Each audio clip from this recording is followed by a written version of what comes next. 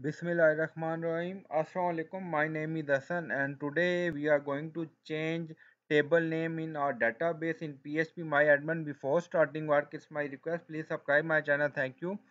So select the database according to your requirement. So I select this database and now tables are open. So you can select table which you want to rename the table name. So select any table you want to rename it. So click on it and tables are open and now click on operations. So now you see rename table to.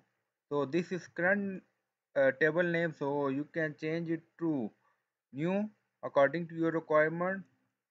Like we remove xvn, so this is new name. So then click on go.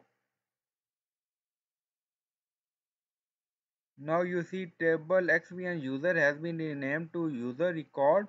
So now click on database and check user record. So in this way you can rename the table in database in PHP My Admin. I hope you like this video. Please like, comment, share, subscribe. Thank you for watching.